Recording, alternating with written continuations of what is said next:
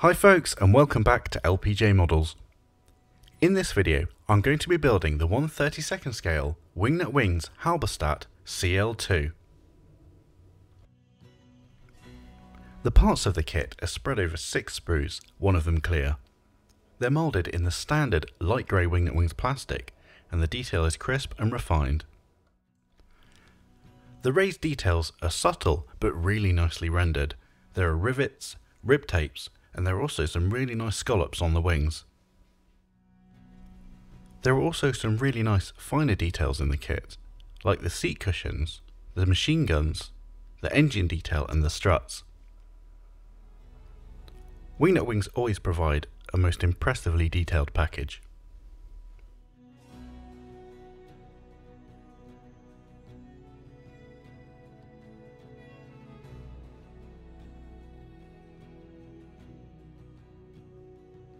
The clear sprue is nice and clear, but I do fear that the windscreen is slightly too thick, but that's just the restrictions of injection moulding.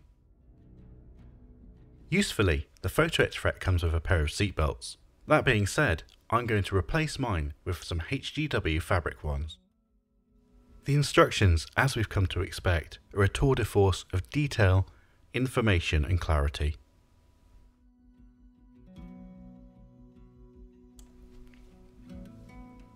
And whilst we're leafing through the instructions, I want to give a huge thanks to my patrons for supporting my work. If you're interested in becoming a patron, head over to www.patreon.com/LPJModels. I'd also like to give a huge thanks to the person who sent me this kit. It's very kind of you, and much appreciated. Thank you very much. Anyway, let's get started with the build. The parts were removed from their sprues with my god hand single blade sprue cutters. These, although expensive, provide a really nice clean cut. And of course, you're going to have to do a little bit of sanding, but not as much as if I'd used a pair of Zurons. Once the parts have been cleaned up with a variety of Infini model sanding products, it was time to start assembling the cockpit. Wingnut Wings have crammed in a ton of detail here. It's going to look like a nice, busy, populated cockpit once it's complete.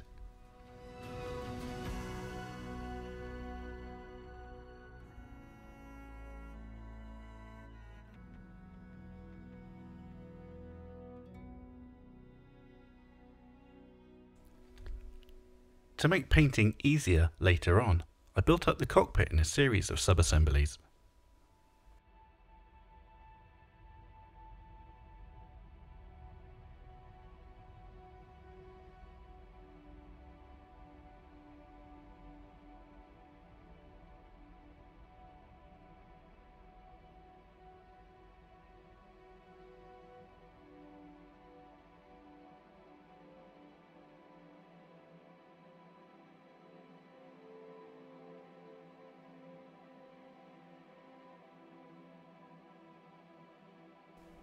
As to be expected with this kind of kit, I didn't get very far before I had to start doing some painting. The parts were primed in Mr. Surfacer 1500 Black thinned with Mr. Leveling Thinner. I used AK Real Colour RLM 63 for the interior components. This is a good approximation for the light grey-green you see on the interiors of these aircraft. This was thinned around 40% paint to 60% Mr. Leveling Thinner. As you can see for the side of the cockpit here, I built it up in a light, mottled way. This was just to add some more depth and tonal variation to the interior. Not that you'll really see that much at the end, but I know it's there. One of my favourite things on these kits is tackling the wood grain, and luckily there was some, so I wasn't disappointed. The interior parts were prepared for wood grain by spraying them with MRP sand/tan. The parts that needed to be brush painted were based with a layer of Vallejo German camouflage beige World War II.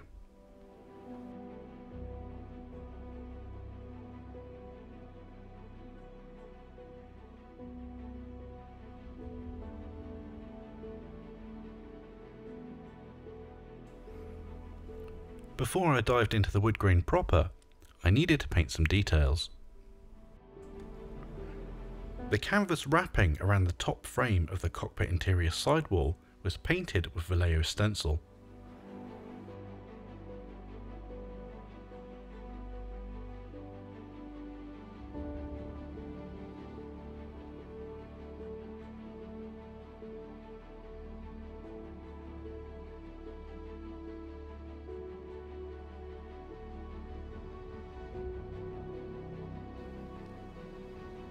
The electrical piping was painted with AK 3rd Gen Smoke Black.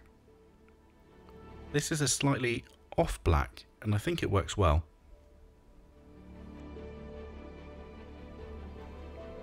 Other various details were picked out with Vallejo, Citadel and Darkstar metallics. Right, let's get some colours sorted for the wood grain. I used a mix of burnt sienna, burnt umber and yellow ochre artist ores for this.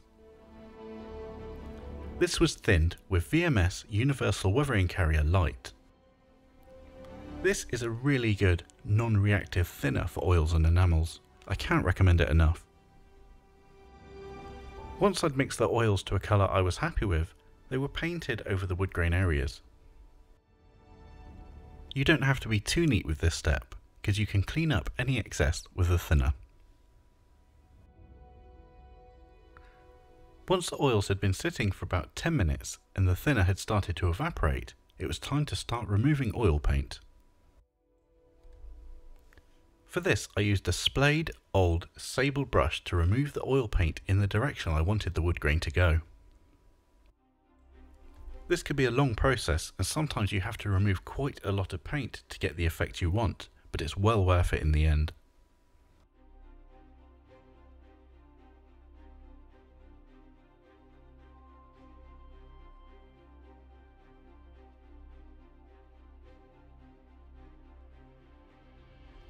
Once I'm happy with the general look of the wood grain, I start adding some small wiggles with the paintbrush.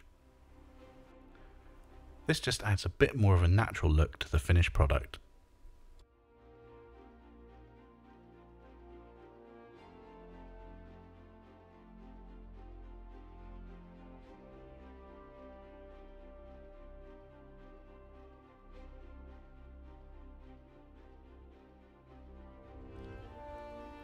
With the wood grain and detail painting complete, it was time to start bringing together the cockpit components.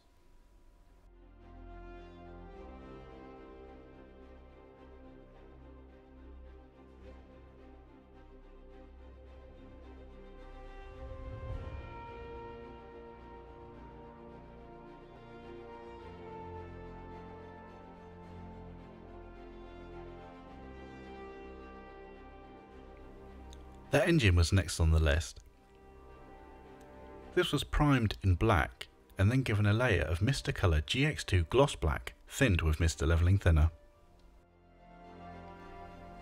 To replicate a slightly worn metal finish, I mixed in some light grey with some alclad white aluminium. This was then sprayed over the entire engine block.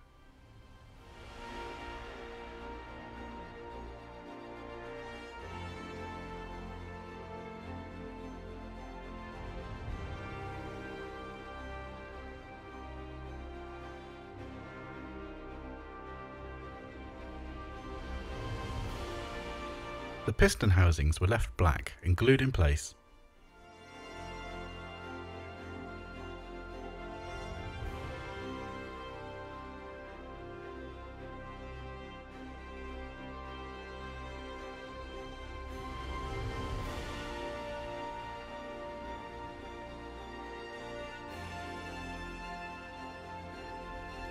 And I couldn't make a Mercedes D3 engine without adding some wires.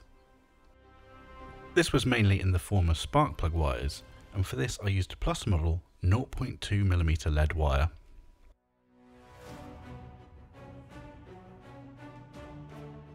These were glued in place with VMS 5K Flexi CA slow setting, just to give me a bit of working time.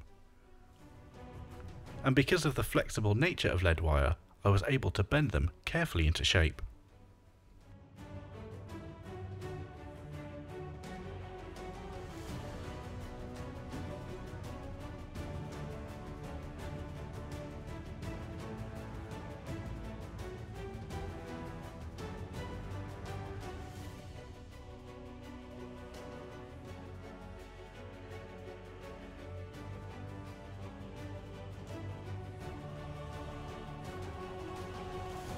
All the wiring was painted with Vallejo German yellow.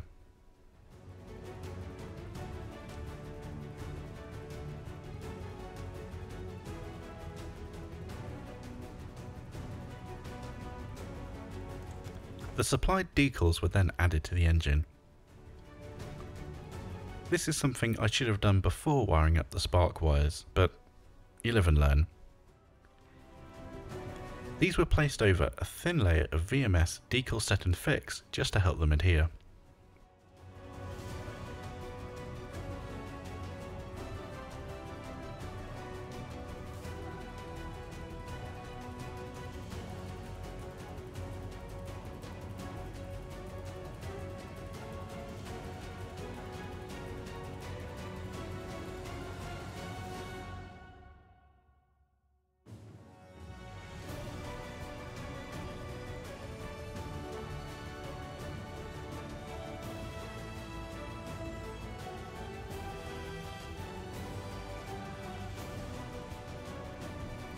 With the engine done, it was time to tackle the seatbelts. I decided to use a really nice laser cut fabric set from HGW. If you want to see a more in-depth video on how to make these, there's a tutorial I've done. I'll leave a link for that in the description. It is, however, a very old video, so please bear with it.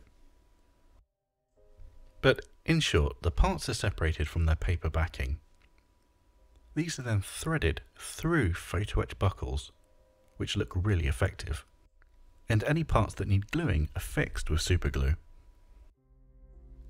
Patience is highly recommended when assembling these. They're very fiddly, but very worth it.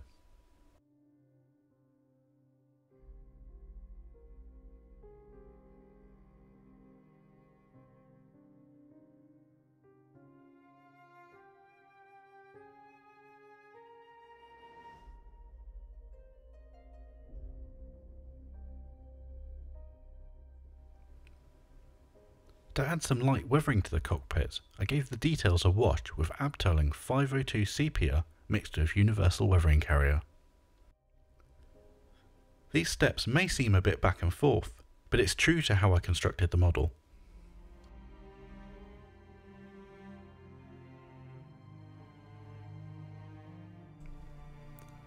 I love how a simple wash can really bring something to life.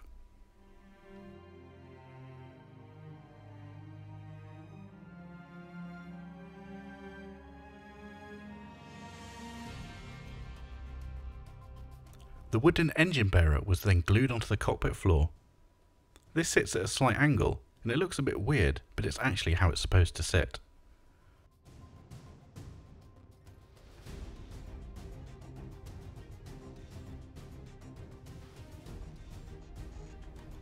The engine was then dropped and glued into place.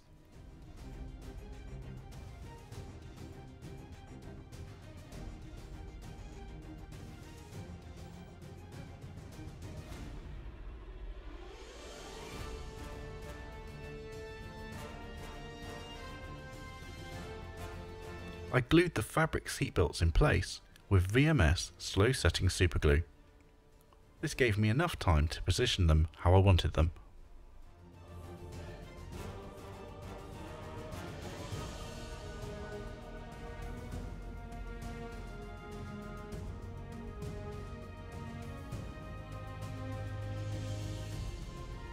And with the cockpit complete, it was time to bring the two fuselage halves together.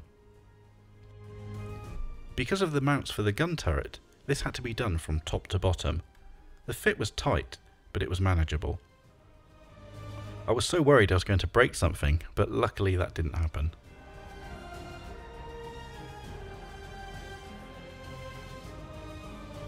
To fix the halves together, I ran VMS fast setting styrene cement down the seams.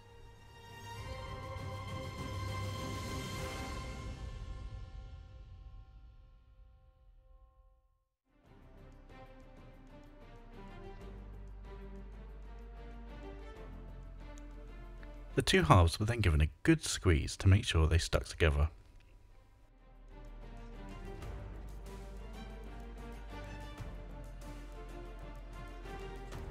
And unfortunately, due to a lack of basic modelling skills, I left a nice seam that needed filling.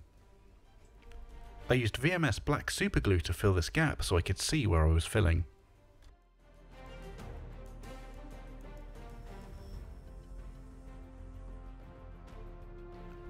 This was applied with the most humble of tools, the toothpick. Or cocktail stick, depending on where you're from.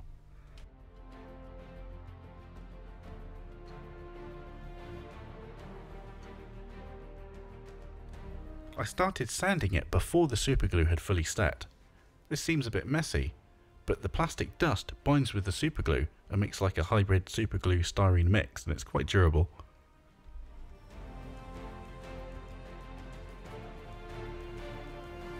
For the majority of the work, I used an 800 grit Infinity sanding sponge. I did, however, move down to a finer grade just to finish and polish off the seams. Once I'd finished, I sprayed the seams with a white primer. This was to help me see if I'd missed anything, and if I did, the process was repeated. When I was completely happy with the seam work, the entire airframe was primed with MRP white primer. This isn't overly opaque, so needed several layers to build up to opacity.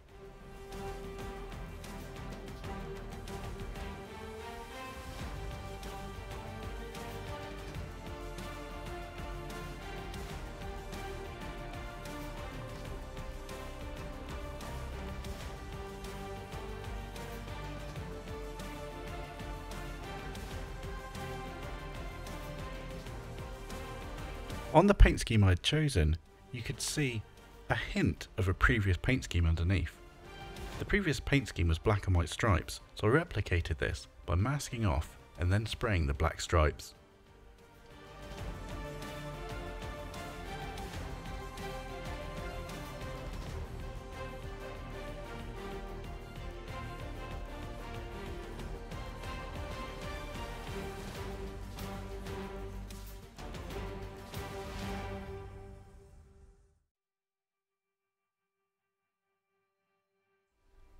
With the stripes complete, it was really satisfying to peel off the tape. It's a shame a lot of this won't be seen.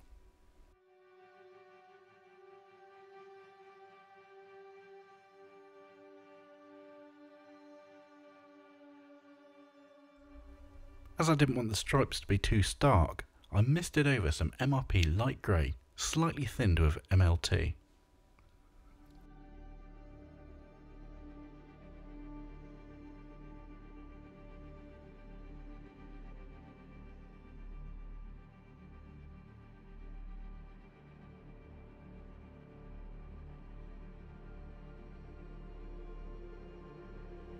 I then added some shading around the details with a mix of MRP PC12 and black. This was thinned around 60% thinner to 40% paint and sprayed at around 8 psi. As most of this was covered, I didn't need to be too careful, but I like spraying precise anyway.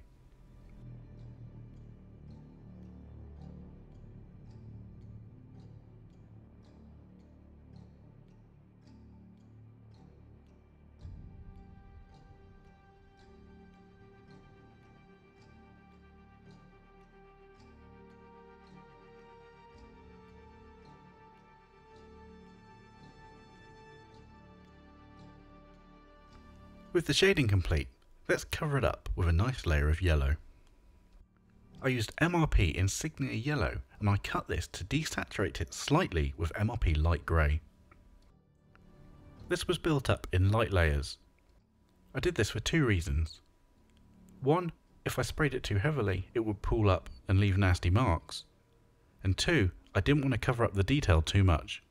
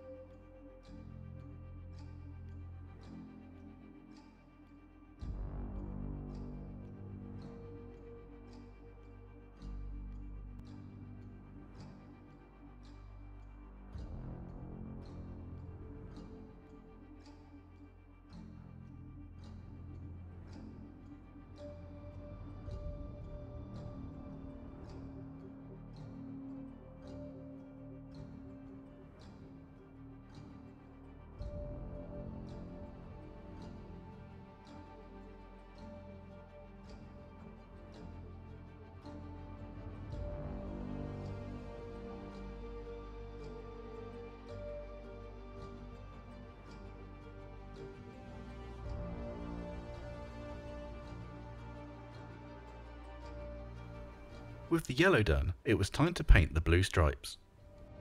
The yellow was carefully masked off, and I sprayed an initial, very thin layer of MRP Oxford blue. It was here I realised the black wouldn't be strong enough to show through the blue as seen in contemporary photos. So I needed to remask and respray the black stripes underneath the blue paint. While annoying, this wasn't too much of an issue. I just had to make sure I lined up the masking perfectly with the previous black stripes. This was then given a very light layer of MRP black, just to bring back that contrast so the stripes would pop.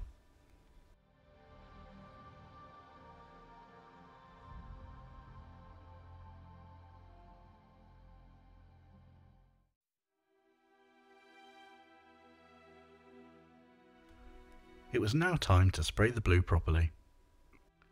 Like I said before, for this I used MRP Oxford blue. I went through several blues until I settled on this one. It just matched the picture that I had in my head.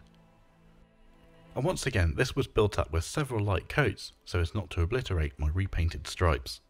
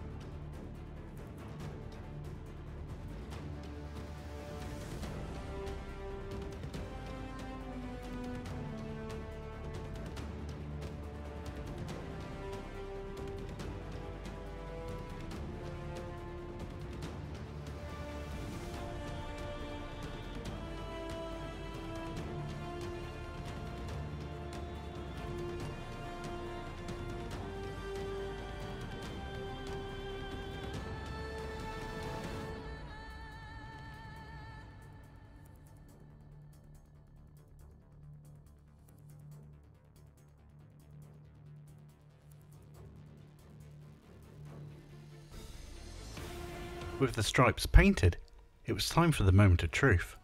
Let's peel the tape.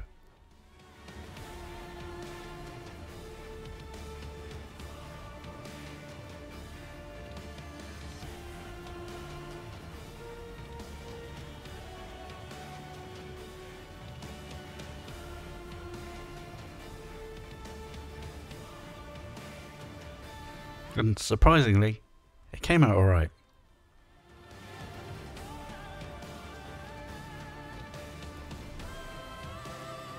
I'm also going to be painting the wings yellow, but before that we need to add some texture and visual interest. I used a Ushi van der Rosten splatter stencil and a mix of PC12 and black. I then pre-shaded around some of the details with the same mix. This was sprayed around the wing ribs and framework, and also in the centre of the slightly sagged canvas panels to give a shadowed effect.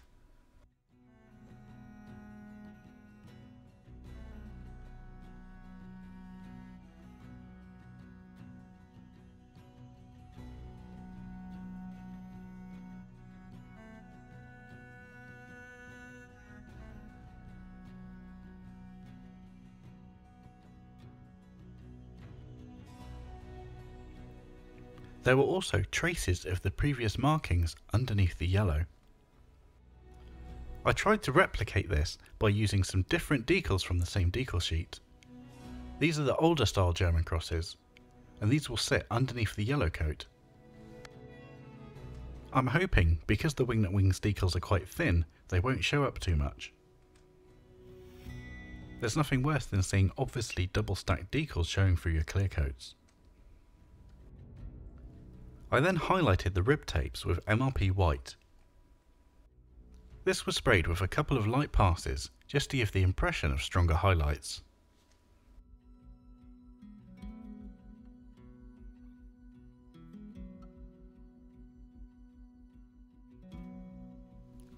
Then I started laying over my previous mix of insignia yellow and light grey MRP paint. Once again, I had to build this up lightly so I didn't obliterate any detail painting.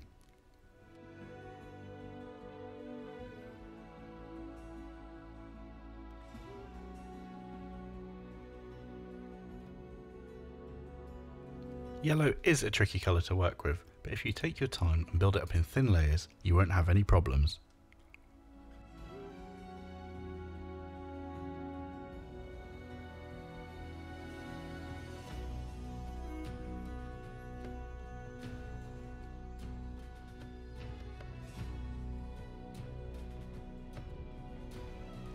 The central upper wing section was then painted with MRP Oxford Blue. As you can see, I did some really nice pre-shading and modelling effects. It's just a shame I went and put down a little bit too much paint and hid the lot.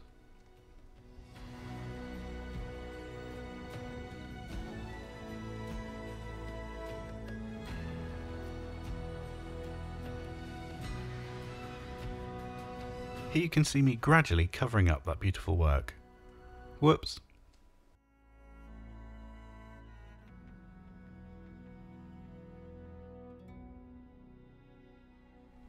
Okay, let's glue the wings together. There's quite a lot of surface area to glue here, so you should get a really good join. Just make sure the mating surfaces are free from any paint.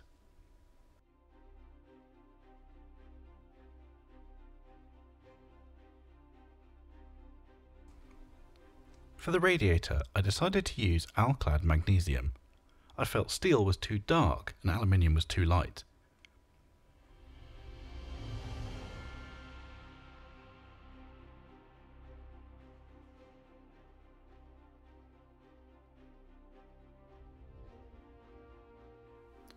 The vertical stabiliser and rudder are supposed to be white.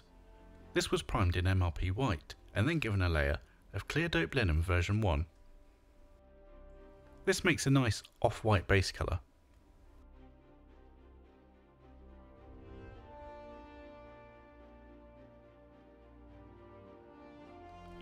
I then shaded along and underneath the rib tapes with my previous mix of black and PC12 heavily thinned. This will add some nice artificial shading.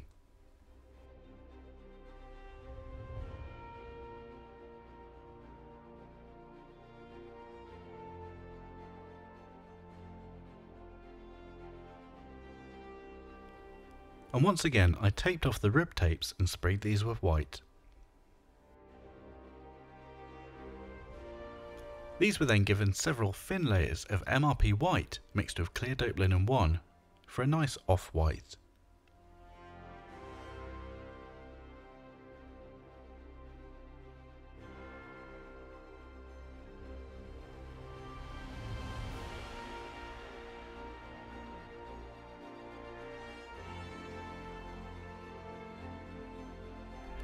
It's now time to put the decals on.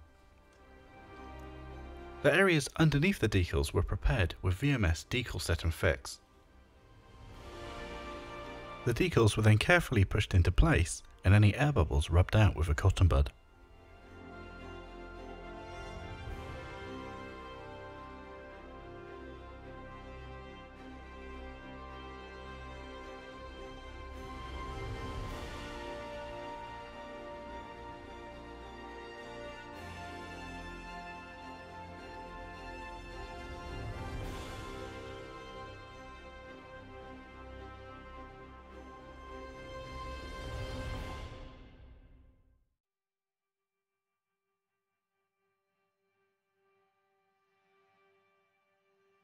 Once the decals had dried and settled into place, they were sealed in with a layer of VMS Satin Varnish HD. This was sprayed unthinned at around 17 psi.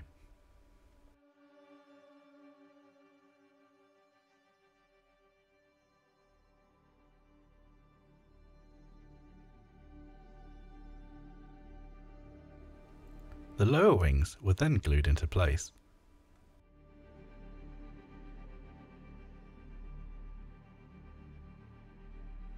And it was here at this step where I made a very slight mistake. You see, I decided to put the landing gear struts on now, when it would have been much more beneficial to put them on later on in the build. After putting them on at this stage, they got in the way and they got knocked a fair bit. And there were several stages where I was really worried I was going to break them.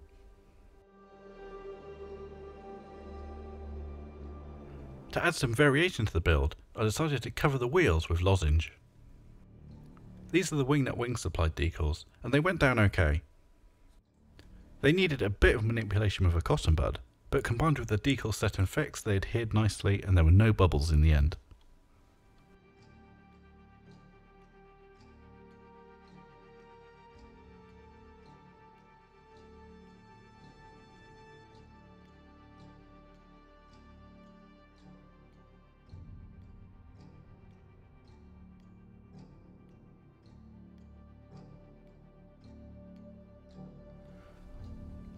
I had to make a bit of a guess when it came to painting the exhaust pipes, as I couldn't find any source material telling me what they were made of.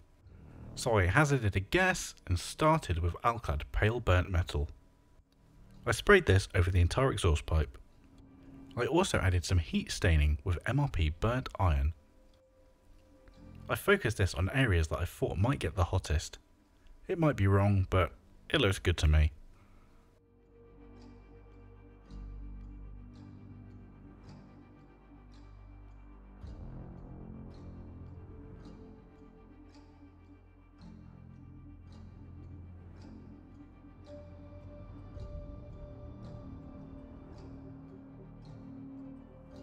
This was followed by a speckle of MIG Ammo light rust wash. I didn't want it to look completely rusty, just as if there were a few light rust spots. Once I had liberally splashed the exhaust with rusty stuff, I cleaned some of it away with universal weathering carrier and a fine brush.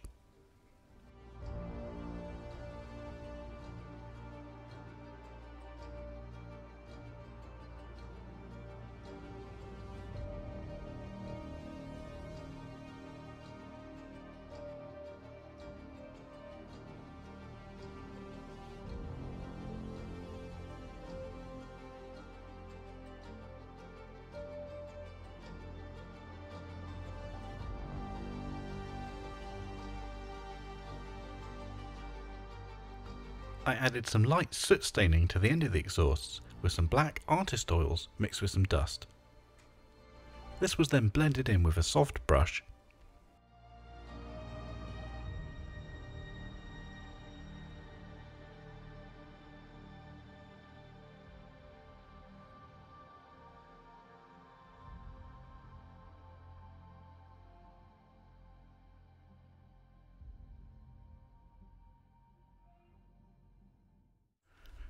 The propeller was painted with a base of MRP sand. I then used Vallejo colours to paint on the laminated wood grain effect. This was followed with some oil wood grain to make it look nice and realistic. I wanted to emulate a slightly older propeller, so I used burnt umber and French ultramarine artist oils and mixed up a dark brown black. This was painted liberally over the propeller. I then started the same process that you saw earlier, removing the paint and streaking it with a soft splayed brush.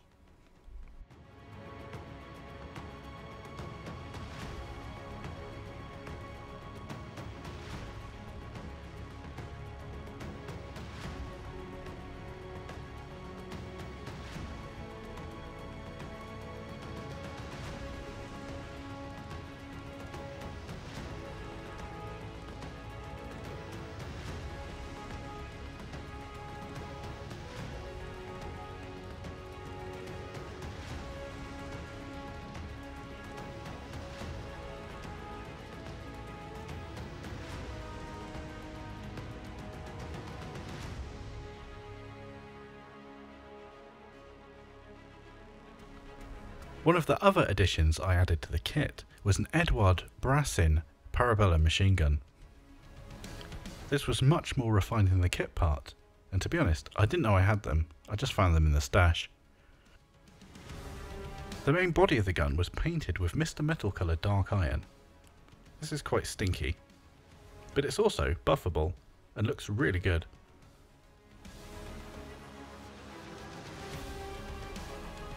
The paint was buffed with an old soft brush and it took several passes to bring out the shine.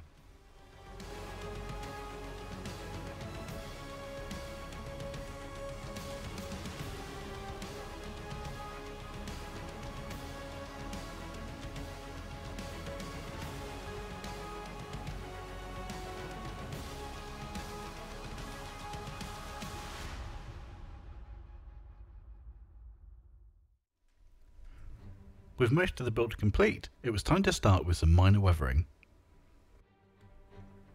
I mixed up some Abteilung 502 dust and sepia to add some shading to the rib tapes. I didn't want to use too dark a mix because it would look quite stark, so I decided on a dirty, muddy middle grey. This was painted on and then blended away with a brush damped with thinners.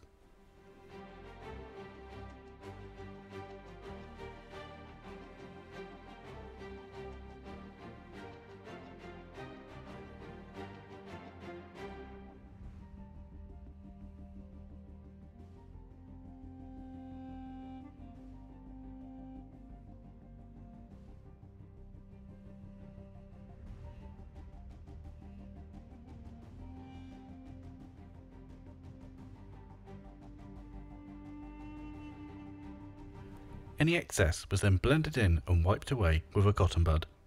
This also helped reduce the effect, making it look a bit more subtle.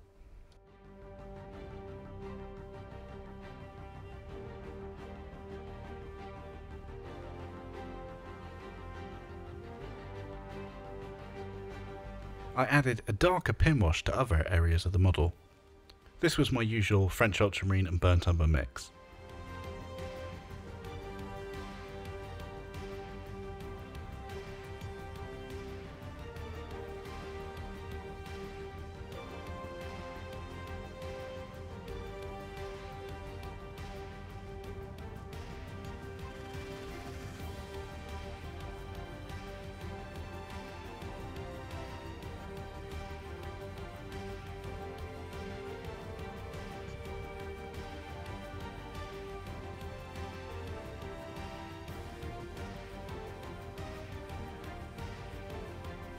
I also added some streaks to the underside with Abteilung 502 engine grease.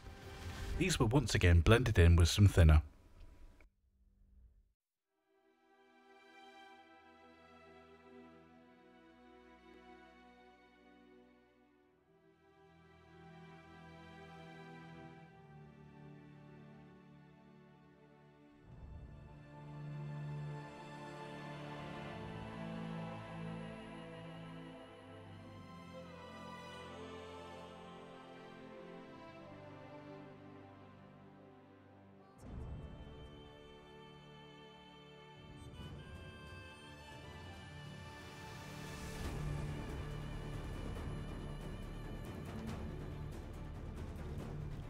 I also added some light speckling with my French ultramarine and burnt umber mix, but heavily thinned.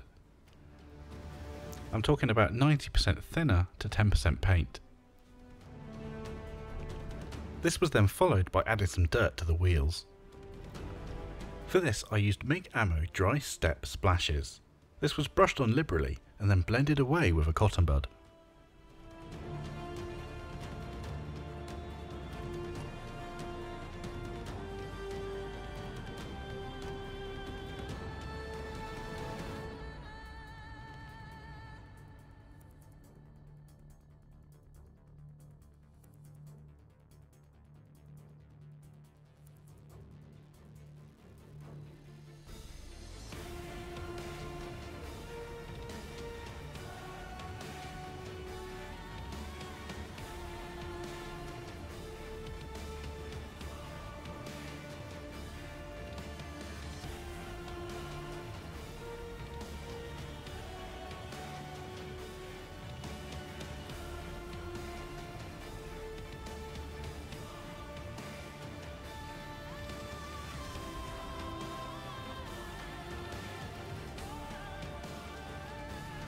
With the wheels on, there wasn't much left to do apart from to add the rigging and stick on the upper wing. Always the most nerve-wracking part of any build. But let's start with the rigging wires. Luckily, I had some gas patch turnbuckles left, so I used these in this build. These were glued in place with VMS black superglue. For the rigging cables, I used Infinimodel 1/32 scale aero rigging wire. To make things easier, I added the rigging wires to the upper wing before I glued the wing in place. These were glued in place with VMS slow setting superglue.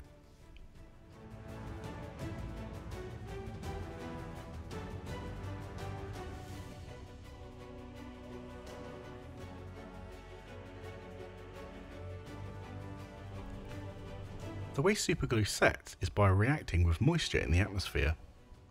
So if you have trouble with any parts sticking, sometimes just breathing on them can help accelerate the process.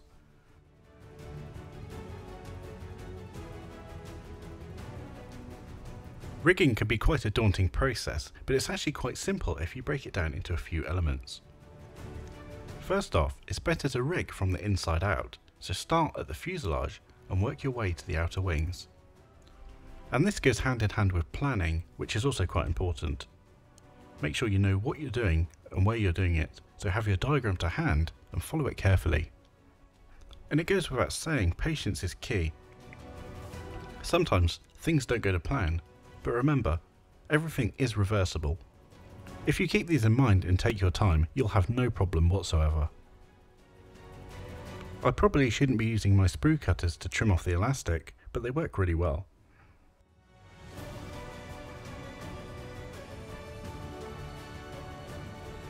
The upper wing was glued into place, once I'd got the positioning right anyway.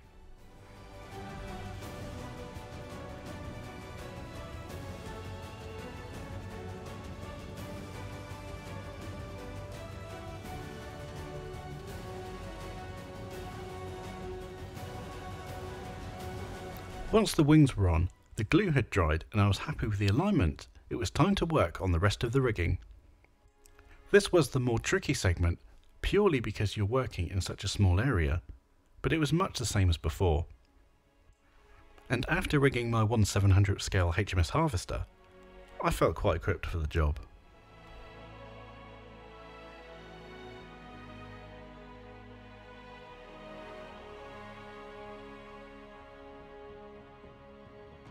One of the most challenging things I find when rigging, and I'm sure many others do, is having the wires stay in place, especially under tension.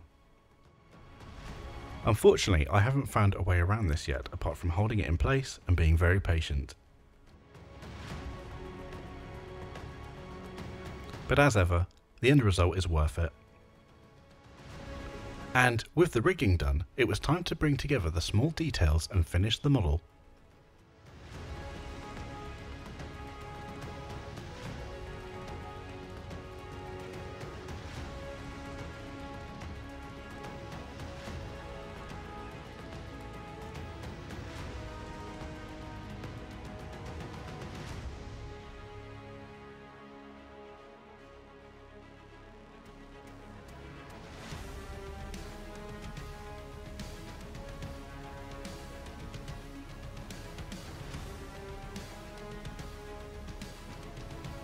And with that, the build was complete.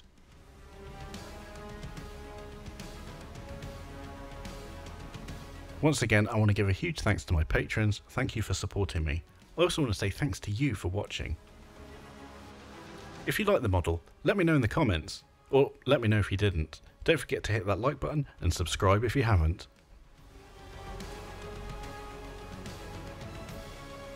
I'm James from LPJ Models. Thanks for watching.